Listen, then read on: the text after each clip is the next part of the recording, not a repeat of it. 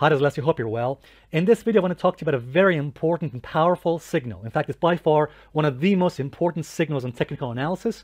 And I want to explain to you why, if this particular signal triggers this year, it could not only lead to a potential recession, but also increase the probability of a 2008 style crash and bear market like the one you see here, or even the one back in the year 2000 with the dot-com crash, or in a worst case scenario, the 1929 to 1932 Wall Street crash that you can see over here, if this signal triggers. All right, guys, so in this video, I want to talk to you about what this signal, the kiss of death, actually is, and how you can spot it on the chart, and what you need to know about it. There are some important things you need to know about this particular signal that I'm going to talk to you about. All right, guys, join me.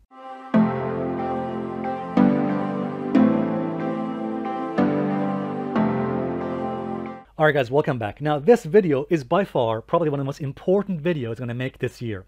So pay very close attention, because in this video, I'm going to teach you and explain to you one of the most powerful signals in technical analysis, and it's called the kiss of death.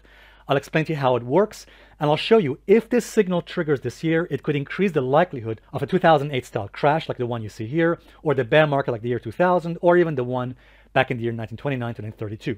Now, that's only if this signal actually triggers, which I'll explain to you in a few minutes. By the way, this bounce and rally in the stock market is something we had been anticipating now for some weeks in our member videos. Here's a clip. The upper part of this regression channel meets us at about the resistance levels I mentioned in the previous videos on the S&P. That would be approximately near, symmetrically 4,140 to 4116. I would say here, depending on how fast it can move, by the way. So I think if the S&P continues to, again, grind higher, which I think is quite likely, then resistance would be in this range. Probably the upper part of the resistance, probably in this region here, 4140 to 4116. These, again, these purple lines on my chart, these dashed purple lines or magenta lines, are symmetrical projections of prior rallies. For example, if I do a symmetrical projection of this particular rally, then symmetrically that would meet us about here. So provided the S&P continues to remain above this support, 3,700, then I'm looking for a move into this region here. All right, guys, let's talk about now the kiss of death signal for the major markets and what it potentially means. By the way, some of you are probably thinking, well, hang on a second. Aren't we already in a bear market? I mean, why even mention the probability of a bear market?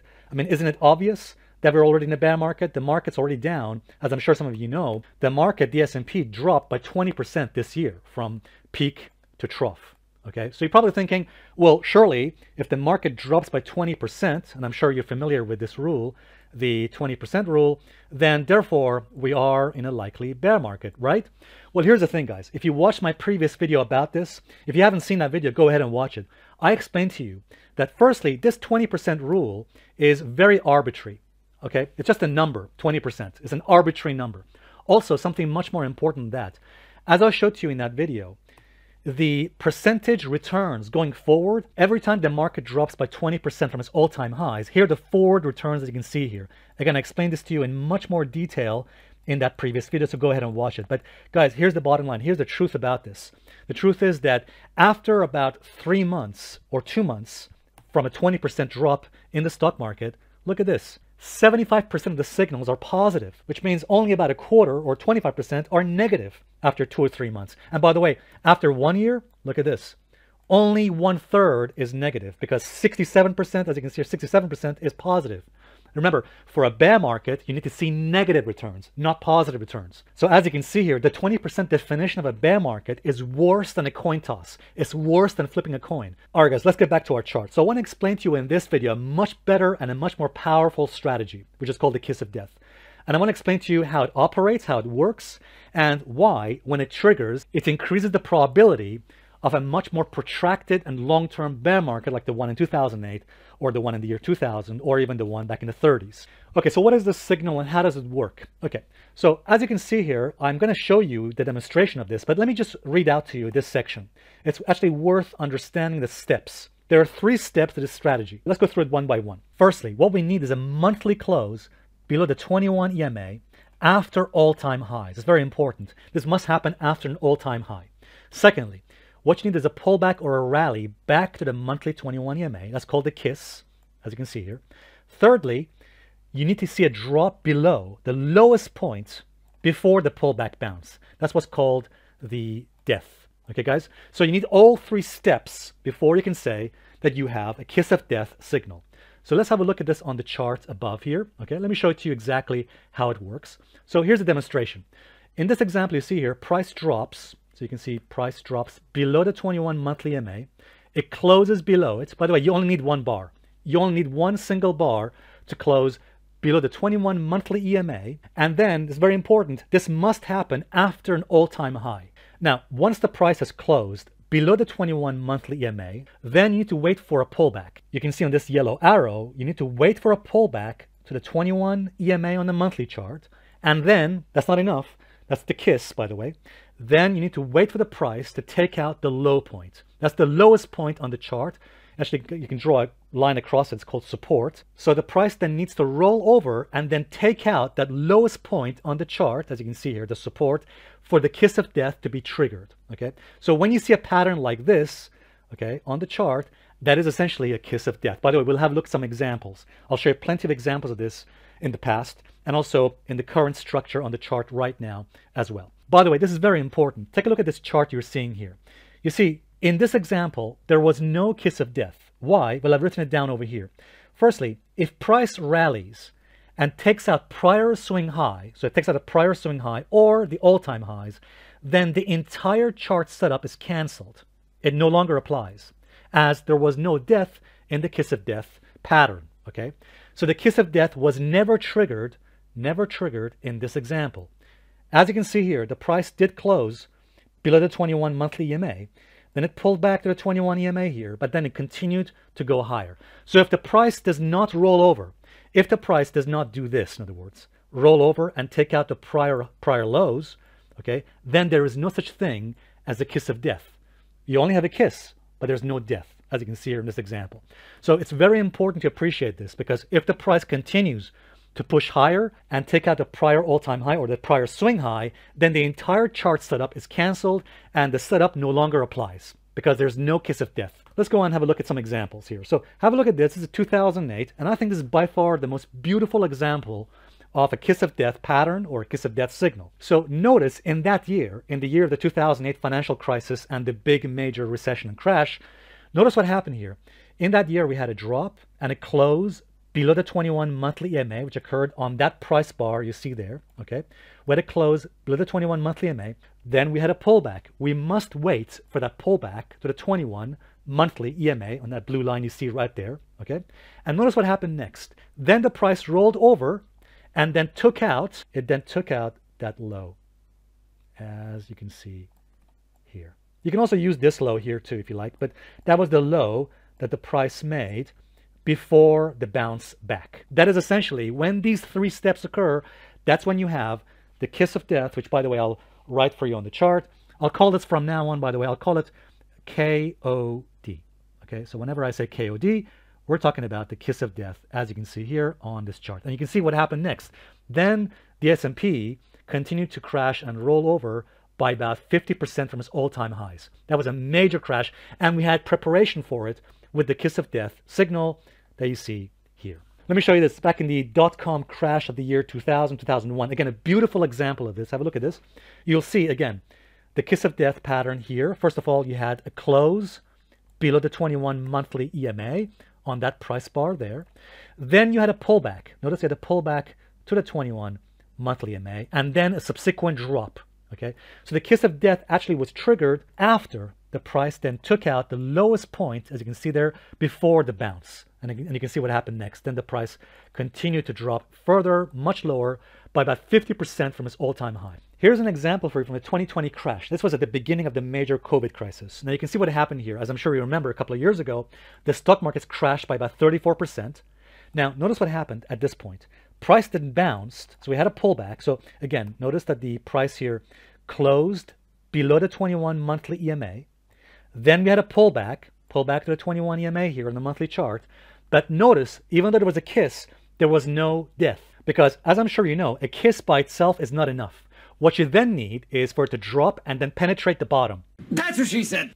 Yes, thank you, Michael. Yes, as I was saying, guys, the bottom line is that in this example, there was no kiss of death pattern. There was no kiss of death signal. Why? Because price pulled back to the 21 EMA here after it closed below it. But as you can see here, the price at no point took out the lowest point on the price bar. And remember what I mentioned at the start of this video, that If the price then rallies and takes out the all-time high, a prior swing high, prior resistance or all-time high, then the entire chart setup is canceled. So the kiss of death pattern here no longer applies at this point. Now in the year 2015, 2016, we did get a kiss of death pattern and signal. However, unfortunately in that year, again, we had the price closing below the 21 monthly, then a pullback, and then taking out the prior low, as you can see here. But in this example, you can see it was a false signal, it was a whipsaw. And that's something important to bear in mind, because as I'm sure you appreciate, with any pattern, with any strategy, you're going to have false signals, you're going to have whipsaws. Again, that's something to be expected. No signal, no pattern, or no strategy out there is going to be 100% perfect. So you must be able to prepare yourself for a potential false signal or a whipsaw, which can happen. Let me show you this one. This is from the year 1987. Now, this is a good example of why the 20% rule is not a very good strategy. Again, as I explained to you, the 20% rule would have said to you at this point, well, you're in a bear market, right? Because the price had dropped by 20% from its all-time highs in 1987. So at this point, you could say, well, all right, we're in a bear market. The problem is, you can see what happened after that. The price actually continued to go higher. In fact, there was capitulation here at this point. By the way, there was no kiss of death. You can see there was a drop.